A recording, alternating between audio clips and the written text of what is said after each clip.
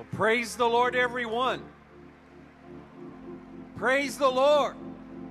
Oh, there's a wonderful spirit of praise and worship here in the sanctuary. Hallelujah. Hallelujah. Hallelujah. Oh, praise the Lord. Praise the Lord. Praise the Lord. You may be seated. It's a privilege and an honor to be here tonight to speak to you. Thank you for the privilege of letting me serve as General Superintendent. I don't take it lightly, and I hope that I'm doing the will of God and staying in the will of God. I've been blessed by every part of this service, as everyone has done an excellent job.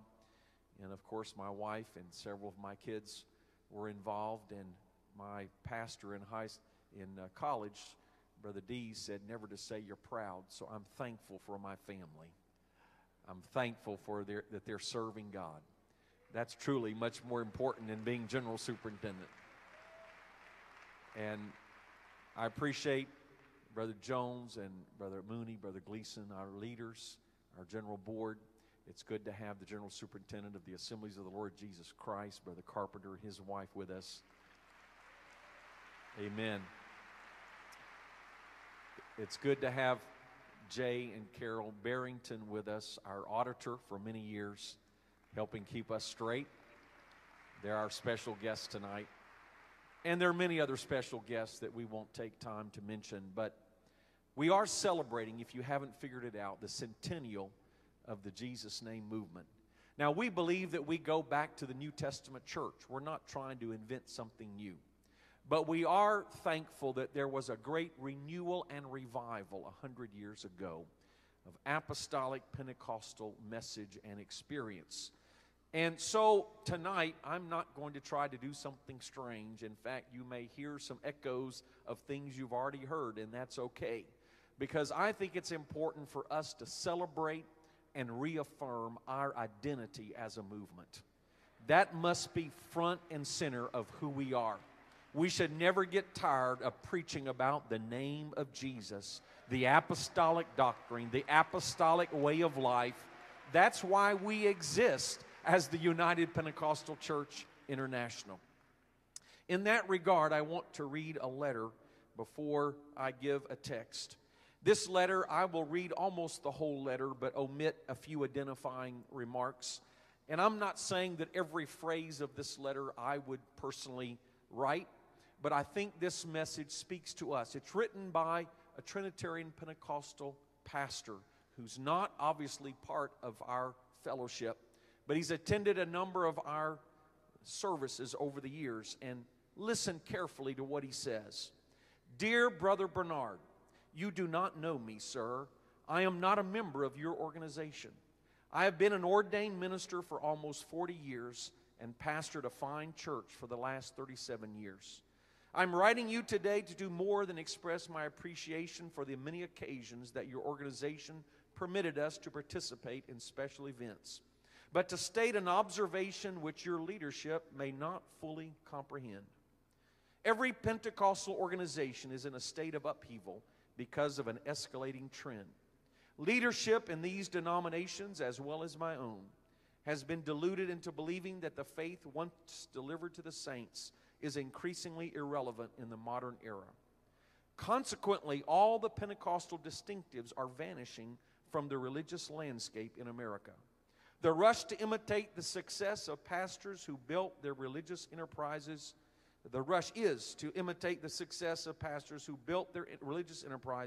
on compromise, accommodation, and political correctness.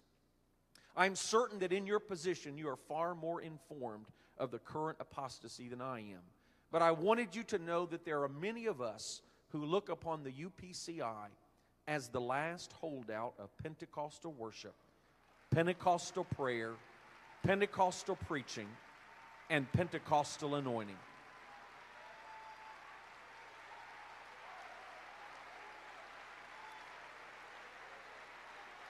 I believe the Lord wants to speak to us tonight.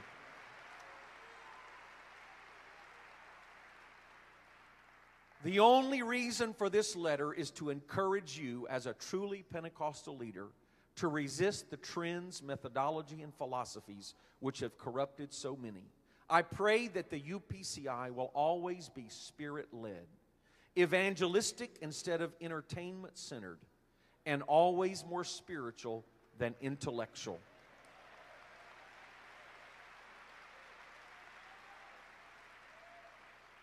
I pray that your movement will never replace the preaching of the Word with a motivational lecture from a would-be pop psychologist or life coach peddling the latest verbal therapy for raising a person's self-esteem. Truly, the time left for us to minister is fading fast. And if, this is not me speaking, if the UPCI is the only remaining vessel which refuses to be polluted with the popular godlessness of these times, may the Lord freshly pour out of you the pure oil of His Spirit on a church culture and lost world in desperate need of revival.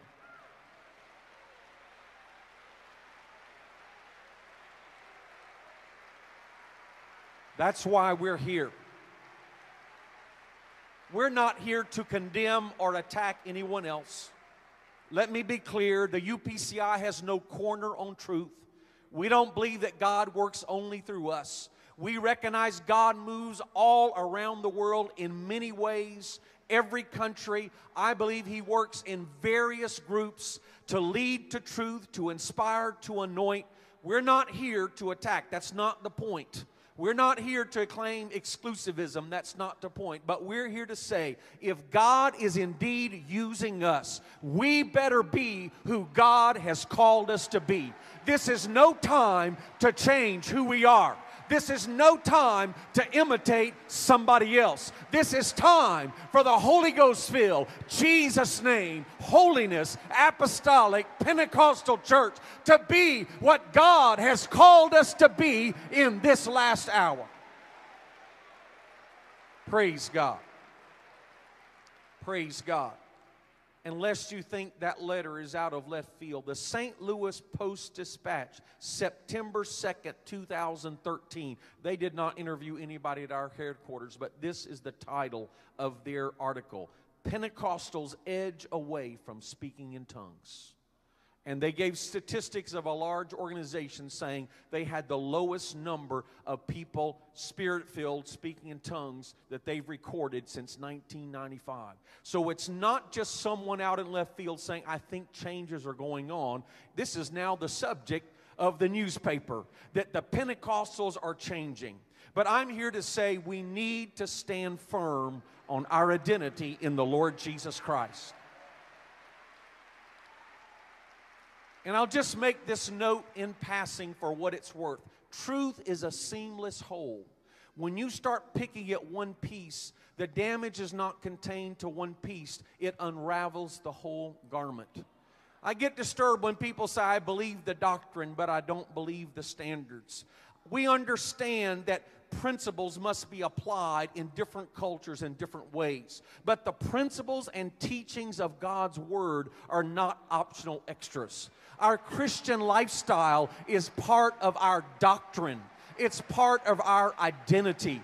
We're not teaching superfluous extras. At least I hope you're not in your church. We are teaching what we firmly believe to be the Word of God. If we compromise one piece, it takes us further than we intended to go, and it will make us pay more than we intended to pay.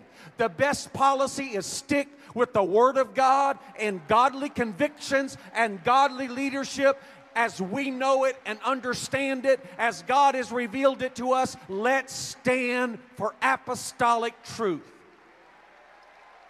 Praise God. I'm going to read from Acts chapter 3. If you'd like to stand, I'm going to be using a lot of scripture, but at least perhaps we might want to stand for this one passage. In Acts chapter 3, the story of the lame man at the gate of the temple. Acts 3, verse 6. Then Peter said, Silver and gold have I none, but such as I have give I thee. In the name of Jesus Christ of Nazareth, rise up and walk. You know the story. The lame man was healed, began walking, leaping, and praising God. The crowds gathered, and then notice verse 16, the first half.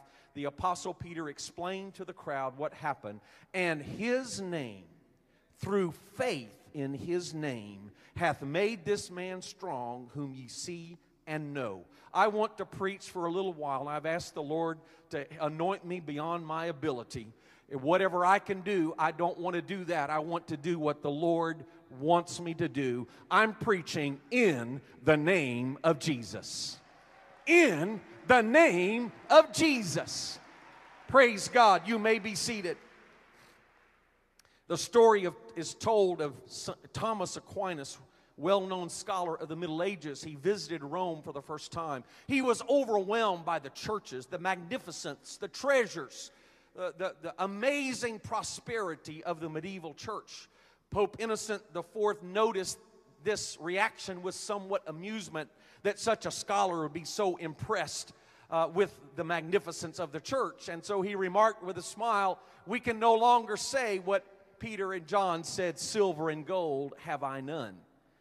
Thomas Aquinas quickly replied, "But neither can we say to the lame, 'Rise and walk.'" That should be a sobering thought. I am thankful for the blessings on the UPCI. We ought to be in every country around the world. We ought to have a payroll of millions of dollars to support our missionaries. It does require a massive amount of investment to do the work that God has called us to do in the 21st century. So I'm not worried about that, but I'm concerned about in everything we do, we can get along without a lot of things, but we must have the name of Jesus, and we must have the power of God. We must be noted as the people of the name, and it's got to be more than a label. It's got to be more than a formula. We must have the power of God working in our lives and in our churches. I'm preaching in the name of Jesus. I'm not preaching about merely a formula. It's not a set of magical words. Peter explained it clearly. It's his name through faith in his name. Acts chapter 19 shows us very clearly what we're talking about. There were some Jewish leaders who decided to cast a demon out of a person. And so they listened carefully to the message of the Apostle Paul. They approached this spirit and said, "We adjure you in the name of the Jesus that Paul preaches." They had the right name. They had the right formula. But the demon spoke out. And the man leaped upon them, beat them up, stripped them, and left them fleeing naked for their lives. The demon said, "Jesus, I know." The demons do tremble at the sound of the name of Jesus. They do believe in one God, and they tremble at the thought of God bringing justice and judgment in their realm. And the demon said, "Paul, I know." Do you realize the demonic world does know the people that know Jesus? The demons know and respect apostolic ministry. But of course, the next phrase was, "But who are you?" They didn't have a personal relationship with the Lord Jesus Christ. They did not have faith in his name. We must know the Lord for ourselves. When we walk the streets of our city, when we drive down the highways, do the demons, as it were, stand back and say, "Stay out of the way, don't stir him up, leave him alone"? Or do they shrug their shoulders in essence and say, "Well, just another hypocrite, he's got the label, but don't worry about him"? What's our reputation in the realm of the Spirit? I'm not so concerned about our reputation in the natural, but we must be where it counts in the supernatural realm, in heaven and earth and under the earth. We must be known as those who bow to the lordship of Jesus Christ, who are called by his name and who walk in his name. What made the early church was the identity of Jesus Christ. The New Testament church arose out of the Jewish community. The Jews believed strongly, "Hear, O Israel, the Lord our God is one Lord." They were committed to that truth. But what made the early church different from that group? They had an encounter with Jesus. Their lives were transformed by Jesus Christ. They can never be the same. When they repented of their sins, they were baptized in the name of Jesus and filled with his Spirit. That marked them as different. Why were they no longer just another sect of Judaism? It was because they took on the name. They were not pagans because they served only one God, but they were no longer simply Jews because they bore the name. They were told, you can preach what you want, but just omit the name. But that was the key mark of identity. They were willing to suffer persecution for the sake of the name, because what made the early church different from the rest of the world around them was precisely the name of Jesus. They came out of a Jewish exclusive monotheism that taught one God for Israel. And it became a universal monotheism, from an ethnic monotheism to a universal. What am I saying? It's because they recognized the one true God of Israel was not just remote and lofty, but He had come into our world in flesh. And now He was a God of all nations. Now He was a God that's accessible. Now He's a God that walked in flesh. What made the early church what they were was Jesus Christ. And that is what makes our church today. Now, you probably heard some of the things I'm going to say. You may even heard me teach on this. But if you look in the Word of God, the key point of identity was the name of Jesus. If you study in the Old Testament the significance of the divine name, God's name represents His identity. It represents His character. To know God's name is to know God. To know God's name is to know what He is like, what His character is like. We see this in Exodus chapter 3, the very foundational event that forged Israel as a nation and really was the basis of the Old Covenant, which underlies the Old Testament. God spoke to Moses in Exodus chapter 3 from the burning bush and said, I want you to go to Pharaoh, face the mightiest king of your world, face him down and deliver my people Israel from bondage in Egypt. Moses quite naturally recoiled from this impossible task, and he said, who am I to do such a thing?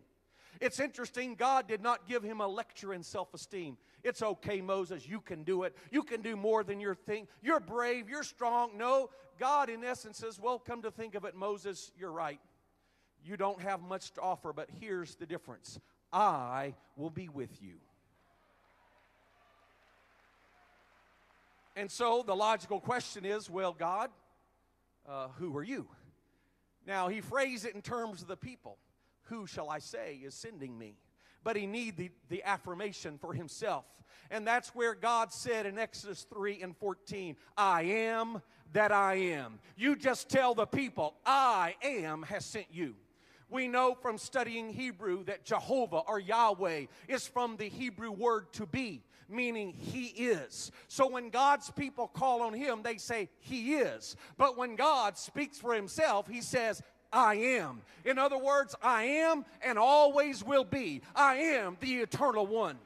God alone does not draw His life from anything else. Everyone else has to qualify their existence. I am because of this. I am if, when, and so forth. But God simply says, I am.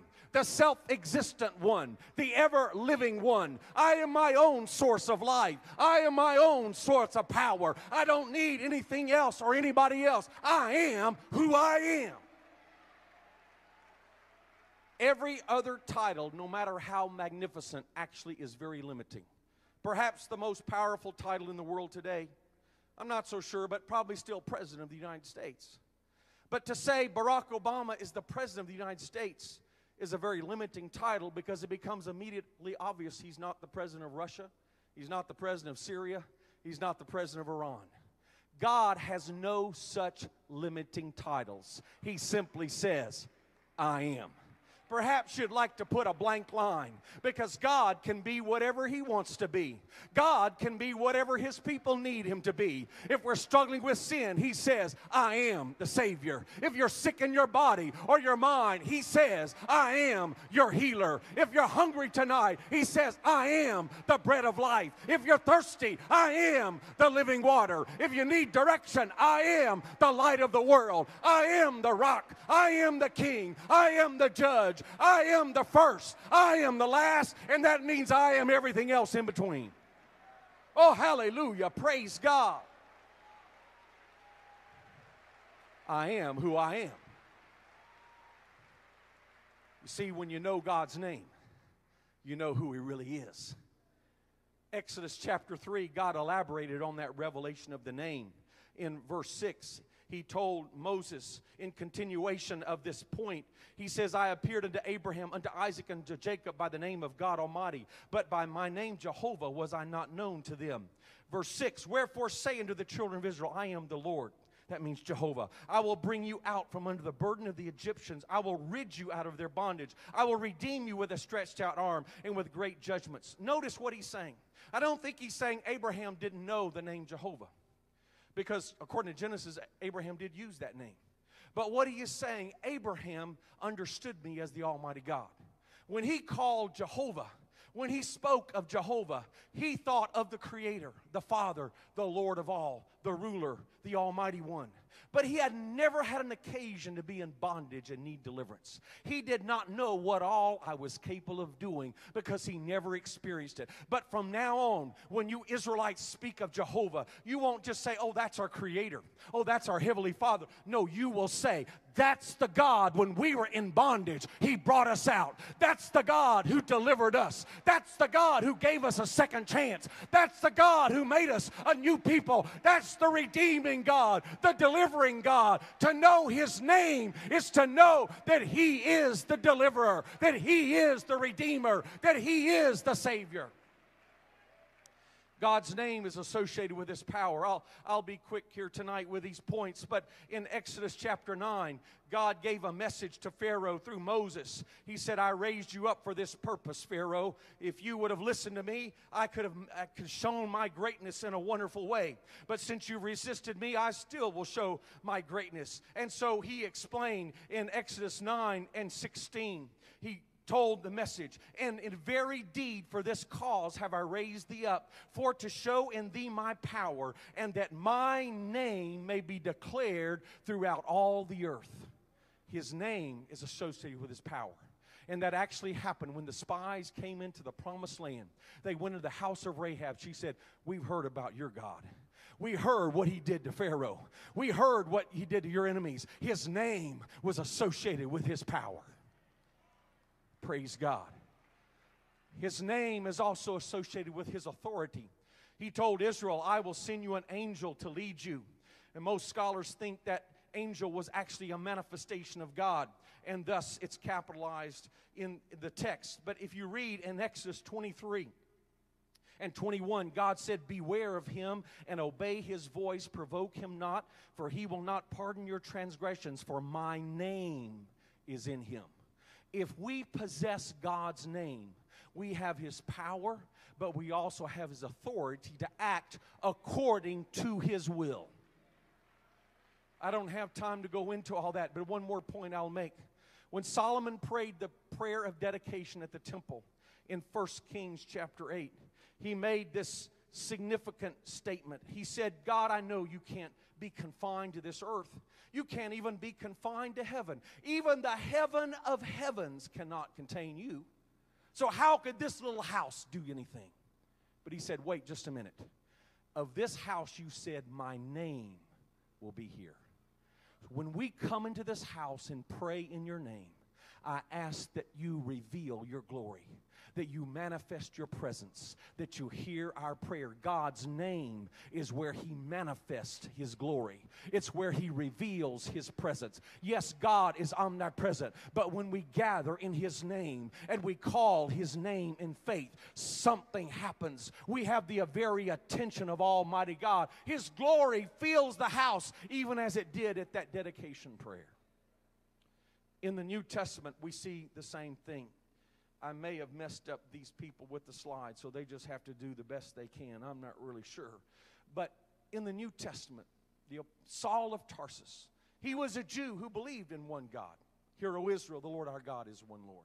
He believed that he was doing the will of God by persecuting the Christians. But on the road to Damascus, God struck him with a light from heaven, blinded him, arrested him in effect. Saul knew he was dreadfully wrong in his thinking, so he went back to the basics. It's a good thing to find out what the foundation is. The foundation is, who is your God? What is His name? He said, who are you, Lord? I thought I knew, but I'm wrong. The Lord did not say, well, the premise of your question is off. There are really several of us up here. I need to introduce you to several more. That's not what He said. He said the premise is right. Deuteronomy 6:4 is still right. You need a fresh revelation. And I'm going to give you a name that will tell you how your God is working today. God said from heaven, I am Jesus. The very one you're persecuting is the one you should be worshiping. A revelation of the name of Jesus. If you read the Acts accounts carefully, there's 3 of them, you will find he saw a vision of the resurrected and glorified Christ. And that's why he could say with such confidence, Jesus Christ is the image of the invisible God, Colossians 1:15. That's why he could say, Colossians 2:9, in him dwells all the fullness of the Godhead bodily. That's why he could say in 2 Corinthians 4:6 that God has shown a light, the knowledge of the glory of the gospel of God in the face of Jesus Christ. This church was founded on a revelation of the Almighty God through the name of Jesus Christ.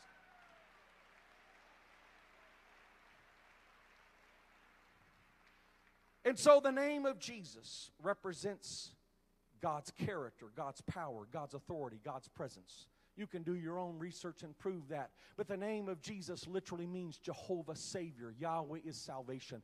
All that God revealed himself to be in the Old Testament is incorporated in Jesus with this one great revelation. The God of the Old Testament, our Heavenly Father and Creator, has become our Savior in the Lord Jesus Christ. Praise God. What I'm saying, there's salvation in the name of Jesus. Peter preached on the day of Pentecost, whoever calls on the name of the Lord shall be saved. Acts 2:21. He quoted from Joel. For Joel, the Lord was Jehovah. But the Apostle Peter just made the transition. The Jehovah of the Old Testament is the Jesus of the New. He preached in Acts 4:12, neither is there salvation in any other, for there's none other name under heaven given among men whereby we must be saved. He preached to the Gentiles, Acts 10:43, in his name, whoever believes in him should receive remission of sins. I'm here to say salvation is in the name of Jesus. We're right to preach Jesus Christ and him crucified. That's how the world is saved, in the name of Jesus. I'll tell you something else. There's holiness in the name of Jesus. Colossians 3:17 says, whatever you do in word or deed, do it all in the name of the Lord Jesus, giving thanks to God and the Father by him. We're not denying God and the Father, but we're exalting the name of Jesus because God has chosen that name as the name of revelation. But let me say this. As a pastor, I had guidelines for leadership and public ministry, very similar to our articles of faith, only more specific and detailed in certain areas. And those guidelines for leadership were not just for preachers. It wasn't just licensed ministers, but everyone who had a public role. And it wasn't just for them. It was the model for every mature saint. That was the expectation for the church. So I believe in that. We have guidelines for ministers. I believe in that. We've got to have guidelines. We've got to be specific about what we expect. But let me say this, and you don't have to read anything to it. You just take this. No rule can solve the problems of the human heart. But there is something higher than any rule, and it's the name of Jesus. Let me tell you what I mean. When it comes to prayer, we say we should pray in Jesus' name. That's right. Prayer is word and deed. When we baptize, we say we should baptize in Jesus' name. That's right. It's both word and deed. But don't limit this verse to that. But when you sit down and have a conversation with your ministerial friend, can you do it in a way that's compatible with the invocation of the name of Jesus in that conversation? When you read a book, when you surf online, when you sit down and watch some kind of DVD with your family, can you do so in a way that's compatible with the glory of God in the face of Jesus Christ? Jesus' name represents his manifested presence. It represents his divine glory. Whatever we do, wherever we go, whatever conversation, whatever activity, if I'm alone, just by myself, can I do what I'm doing in a way that's consistent with glorifying and uplifting and harboring the name of Jesus? If we took that seriously, that would be more strict than anything we can imagine. In fact, I don't mind telling you, I can easily live up to pretty much any rule we pass, but I'm still striving to live up to what I just said. Is everything I do consistent with the name of Jesus? Is everything I do consistent with invoking the blessing of the Lord on my activity or my speech or my attitude or my spirit? That's why I say holiness is going to be found in the name of Jesus. Not in a formula, but in understanding that name and knowing who He really is. Evangelism is in that name. Luke 24:47, repentance and remission of sins would be preached in His name among all nations, beginning at Jerusalem. Why are we so intent on reaching every nation with the gospel? Why do we push so hard to reach every city, every town, every individual? Because we believe every human being needs to know the name of Jesus. Not just to hear it, but we believe they need a personal relationship with the Lord Jesus and the power of the Holy Spirit. We really do believe the whole gospel to the whole world by the whole church, and our motivating factor is the name of Jesus. If it wasn't for the name, there are plenty of people that are doing good around the world. They don't need us. But we have the name. In the name of Jesus. I feel the Holy Ghost here tonight. Hallelujah. Hallelujah. In the name of Jesus. What does God want to do in the next few minutes? I was reading Frank Ewart. You heard a little synopsis 100 years ago. At that very occasion when he baptized Glenn Cook. Glenn Cook baptized him. A mighty revival began in Los Angeles. Listen to what Frank Ewart wrote.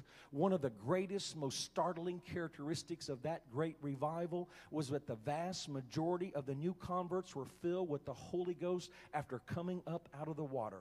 They would leave the tank speaking in other tongues. Many were healed when they were baptized.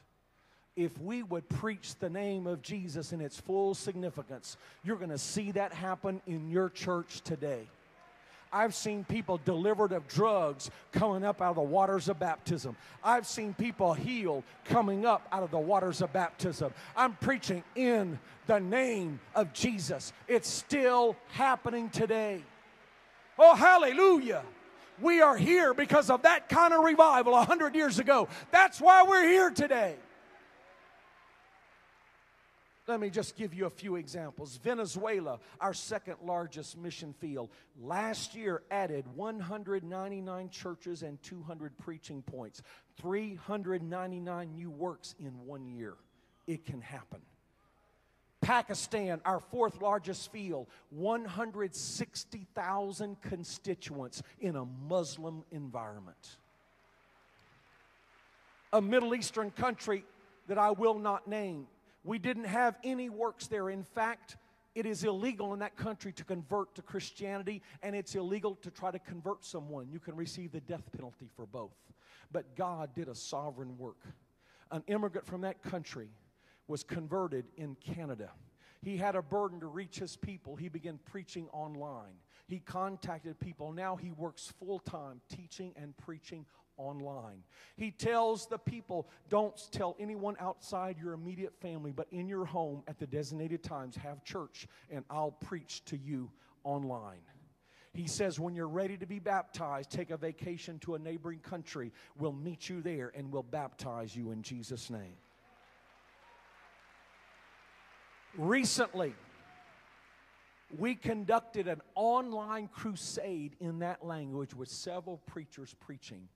In the online crusade, 42 of those native speakers received the baptism of the Holy Spirit. Even the internet can be sanctified in the name of Jesus. A follow-up tour to the neighboring countries resulted in 58 being baptized in Jesus' name, another 55 receiving the Holy Ghost. I was in Madagascar a few weeks ago, our third largest field. What a wonderful opportunity to preach to 15,000 people gathered for their national conference. 46 ministers ordained. When we preached, at the end, we would turn the service over to a national evangelist to give the altar call. hundreds would line up across the front. And he said, put a row between you and the next group.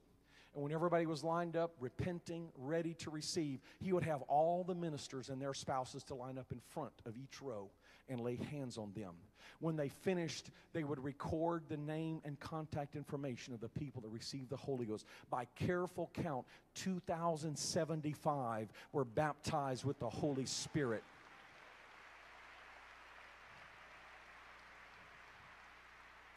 Brother Putnam was there. Brother Richards was there. It's such a joy to hear the Malagasy people praise God. They sing with such fervor. They dance. They get excited. It's so encouraging. I wish we could get a taste of that in our general conference. The song leader, he'd be jumping up and down for all he's worth. He's going as much as he can. When he's exhausted, they bring in the next song leader. When he's exhausted, they bring the next one. Then they get the general youth president. He comes. He's pretty energetic. Then they get the ladies president. She comes. She's energetic. Then they get one of the general board members. He comes. Another general board member. Then they get the national superintendent. He's leading them. Then they get the missionary. He leads them. Then they get the regional director for Africa. And he has to come up there and dance. And then they keep looking at the corner. The international general superintendent. He's the only one left. But he's too sophisticated, so they're not going to ask him directly. But they keep worshiping, they keep jumping, they keep dancing, they keep looking over there. I looked at my wife, I said, would you like to go? No, she prefers me. And so I said, okay, here it goes. All right, hallelujah. Let's worship the Lord. Hallelujah. Go ahead. You can see it. We ought to worship. Show it right now. It's real. It's happening. God is doing it. Oh, hallelujah. Hallelujah. Hallelujah.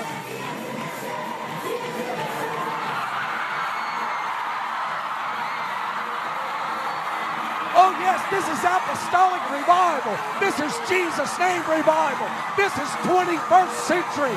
This is the United Pentecostal Church. We have a right to praise the Lord. We have a right to rejoice. We have a right to dance and shout. Oh, hallelujah, hallelujah, hallelujah. Hallelujah, hallelujah, hallelujah. Oh, yes, if the Malagasys can worship God, we can worship God. Oh, hallelujah, hallelujah. Praise God, praise God, praise God. Hallelujah. Hallelujah. Hallelujah.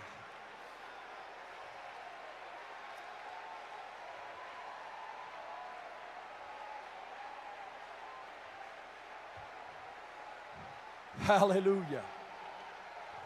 Hallelujah. In the name of Jesus. In the name of Jesus. Hallelujah. Hallelujah. Hallelujah.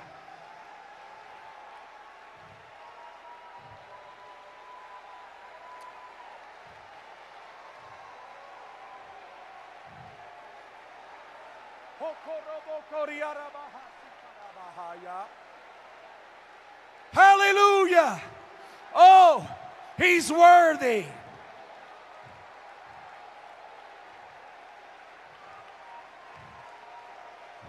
Praise God. Praise God.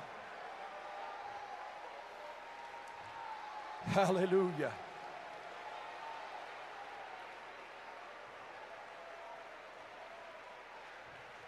Praise God.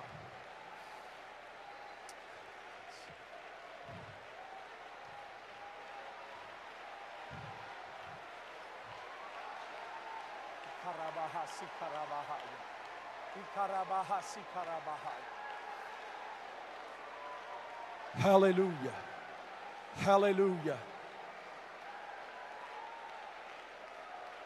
Praise God. Praise God. Praise God.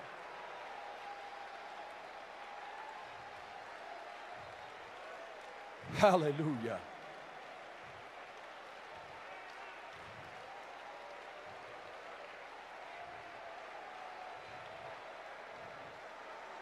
I want to tell you, it's not just happening in Africa. Just be seated for a minute. If I were smart, I'd probably just let it go right now. But I want to bring it home just a little bit, just for a few minutes. I'm pretty much through. But I want to give you a little bit more to shout about. It's not just happening in Pakistan. You know, I could tell you, and it's not just the typical measurements. We could talk about Compassion Services International, which is doing humanitarian efforts, and we're some of the first responders because we got 40,000 churches on the ground that can distribute instantly. We could talk about New Beginnings doing amazing work with international adoptions. We could talk, you already heard about the Youth Congress. As conservatively as possible, 18,000, but we really know there was another 1,000 or two more of Pentecostal young people dressed modestly, gender distinction. They're not wanting to please the world. They're saving up money and doing fundraisers all year long to come to church. Something right is happening when 18,000 teenagers sacrifice to come to church for a week. Don't tell me everybody's compromising. I know there's some compromise, but we are the people of the name, and we're not going to change. We're not going to give up. We're not going to let go. And we have a generation of young people and young ministers who are just as strong as anybody else.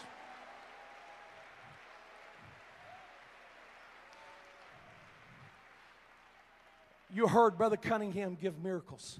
I'll just say, Quebec 2010, a preteen girl who was crippled. The doctor said she would never walk. 2 weeks after we prayed for her, she was walking completely.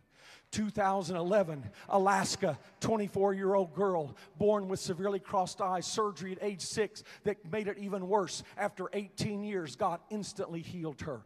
2012, while the word was going forth, Jackson, Tennessee, camp meeting, a woman with a deaf ear, instantly the ear popped and she began to hear. 2013, I was preaching a little home mission church, Lake Havasu City, Arizona. Almost everybody in the church was in recovery or needing to be in recovery. 3 of them received the Holy Ghost. That's a miracle to see people delivered in our society in a small home mission church setting. I had the privilege of preaching in the 4 largest cities of the U.S. this year. Just so happened, New York City, there's great revival. Last year, I did the dedication for that beautiful church in Long Island. I preached for Brother Davis. And then in Brooklyn, down in the heart of Brooklyn, for Brother Mitchell, one of the congresswomen in attendance had received the Holy Ghost in his church. These are powerful churches of hundreds and thousands of believers of every race in the heart of the New York metro area. We are having strategic revivals, not accidental revivals, but intentionally planting churches in hard areas or strategic areas, and we're seeing results. Los Angeles, I got to participate in the 100-year anniversary of the Arroyo Seco camp meeting. What a joy in that outdoor service to see people baptized in Jesus' name, just like they were 100 years ago. Preached in Chicago. You're going to hear from Rick Gonzalez raising up a church in a tough area of town. Former gang members. It's nice to have somebody like that as your personal bodyguard as you're being escorted to the platform. Houston, Texas. I preached there. Do you realize we have well over 100 established churches? If you count the preaching points and the daughter works, there are 3 sections of South Texas and probably 2 of Texas that come into that metro area. We would have approximately 200 works total in the greater Houston metro area. We are making a difference. Don't say the church is being defeated. Don't say we're not having revival. Probably nobody here in this arena is saying that, but if the thought ever crossed your mind, we are the people of the name of Jesus. I preached in Washington, D.C. What a privilege to see us purchase that building, the first property inside the D.C., the district itself, within view of the nation's capital. We have an established United Pentecostal Church that's planting daughter works throughout the city, as well as strong churches in the suburbs. Not only that, My focus, of course, is the UPCI. But I've preached for a few in other apostolic gatherings hosted or approved by UPCI ministers in places like Los Angeles, Chicago, District of Columbia, Miami, Fort Lauderdale, Hartford, Connecticut. I'm not just preaching for anybody and everybody, but people who are desiring an apostolic emphasis. There are people who have our same doctrine, the same lifestyle and dress commitments in the apostolic movement. And I'm preaching for them. And there's an open door. They're asking us to send Urshan Graduate School instructors to train their ministers and their board members. They're asking us to send Pentecostal Publishing House representatives with our literature to their conferences. I was sitting there with a group of those ministers and their spouses. And one of them, we was at a lunch, and one of them spoke up and he said, Brother Bernard, as you know, many organizations are backsliding, and even some of our own organizations are backsliding. But we look to the UPCI to stand strong because we know the UPCI will stand for apostolic identity. And that stirred my soul. And so as I come to a close, Acts 15:14, the first general conference. It was the first general conference of the United Apostolic Pentecostal Church International, lowercase, not incorporated. But it was the first general conference of the United Apostolic Pentecostal Church International. They voted to let Gentiles join the church. It's pretty shocking, but they did it. And Bishop James got up and he said, Simon Peter has told us how God visited the Gentiles to take out of them a people for his name. Something stirred within me when I was preparing this message, and I thought, we are those people. We have a few Jewish believers here, but 99% of us are Gentiles. We are actually the people they voted in at the first general conference. We are the people of the name. And you know, when I get to heaven, I've often thought, who would I like to talk to first? Paul wrote a lot of letters. I remember Brother Harry Sissom telling me, and I was traveling behind the Iron Curtain before the fall of communism, Brother Sissom with his dry wit, Brother Bernard, it's so wonderful that you're a writer, because if they arrest you and put you in jail, your ministry will just go right on. Ha, ha, ha, ha, ha. How wonderful. Thank you, Brother Sissom. I know you're here. I appreciate your support. So maybe I would talk to Paul. What was it like to write inspired scripture? What was it like to preach in Athens to those philosophers and match wits and quote their own poets against them? What was it like to know Greek philosophy and challenge them on their home turf? You know, what was it like to cast out demons in Ephesus? What was it like? Or the Apostle Peter, any preacher worth his salt would love to know, what was it like to preach the first sermon? And all the other apostles, the whole general board standing with you saying amen. And 3,000 people converted that day. What was it like? But I got to thinking, I've got it all wrong. I really feel, honestly, and I'm almost embarrassed to say this, but I'll draft in Brother Jones, Brother Mooney, Brother Gleason in the reference.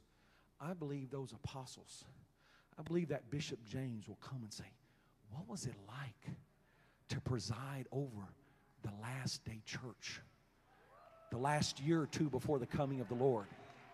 What was it like, Brother Jones, to preach overseas in Zambia to those people? What was it like to minister in Africa? I never had that opportunity. I don't know what it was like. What was it like to be in Madagascar? I hear what you're telling me, but I never saw 15,000 Malagasy speaking in tongues and dancing across and singing in harmony. What was it like? I believe the early church is talking to the United Pentecostal Church, to the assemblies of the Lord Jesus Christ, to all other believers who love his name, and say, you are the people of the name in these last days. Let's stand together. Something is stirring within me. I believe God wants to confirm His word. On this first night, I'm not noted for long altar calls. I'm noted for getting straight to the point. If there's a preacher here or spouse, you feel challenged, and I'm not saying everybody has to come. I don't really care who comes. But if you feel challenged that God is calling you to do something in your city that's never been done before, calling you to renew and affirm your identity in a Holy Ghost-filled way, you feel a tug to pray, I want you to come right now. And while you're doing that, if someone needs healing, I want you to come. If someone needs the baptism of the Holy Ghost, speaking in tongues, I want you to come. If someone needs deliverance, please come. If someone needs a personal renewal, we'll be sensitive. We'll pray with you. I want you to come. I believe God will confirm His word. I believe there'll be healings as a result of this service. I believe God will give fresh anointing to somebody here today. Let's not be quick to leave, but all across this building, here's what I'm asking you. Let's pray in the name of Jesus. In the name of Jesus. Come on, church, all across the building. Find a place to pray and find somebody to pray with. And let's call on the name of Jesus. Hakarabahasi.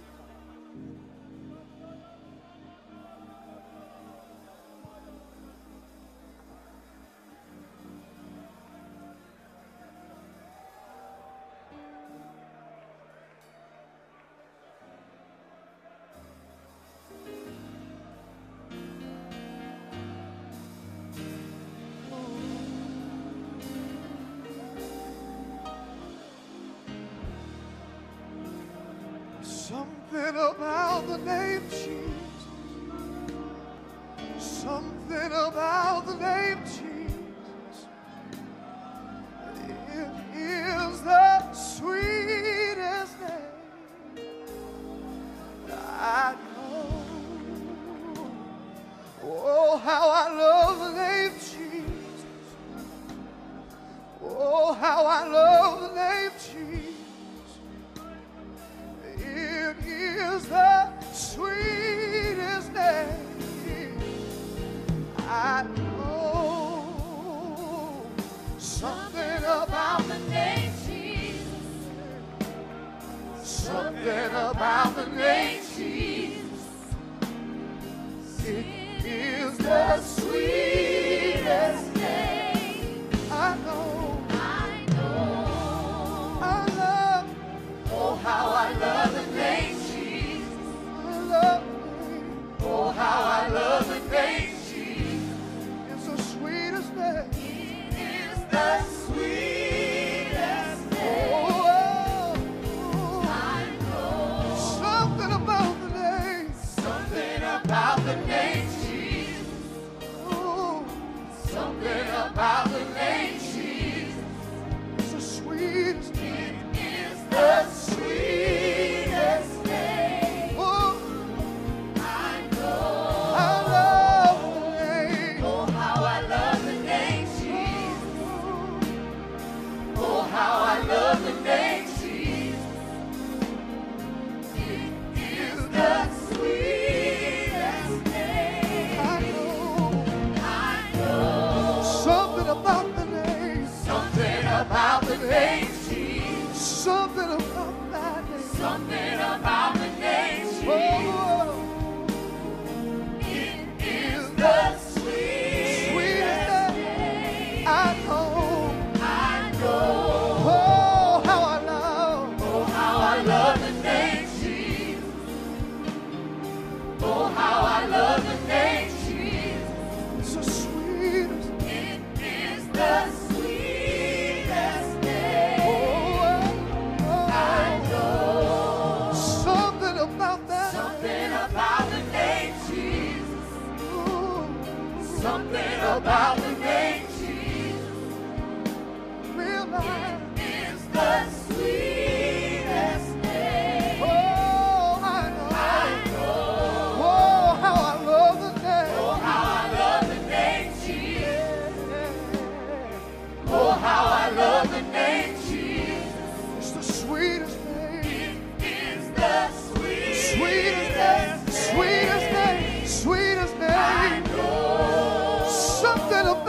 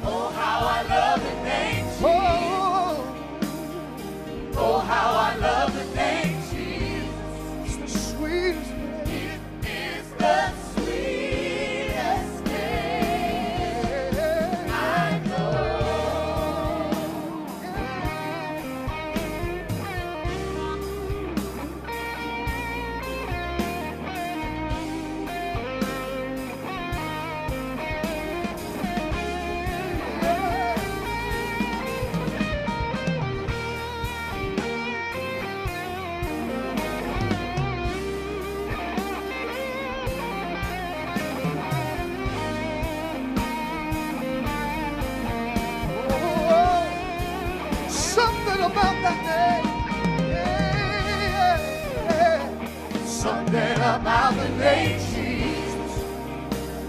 Something about the name Jesus. And I realize is the sweetest name. Oh, I know. Oh, I love the name. Oh, how I love the name Jesus. Oh, how I love the name Jesus. It's the sweetest name. It is the sweetest name. Oh, I know. Something about the name. Something about the name Jesus. Yes, it is. Yes, it is. Something about the name Jesus. Oh, it is the sweetest, sweetest, sweetest name. I know.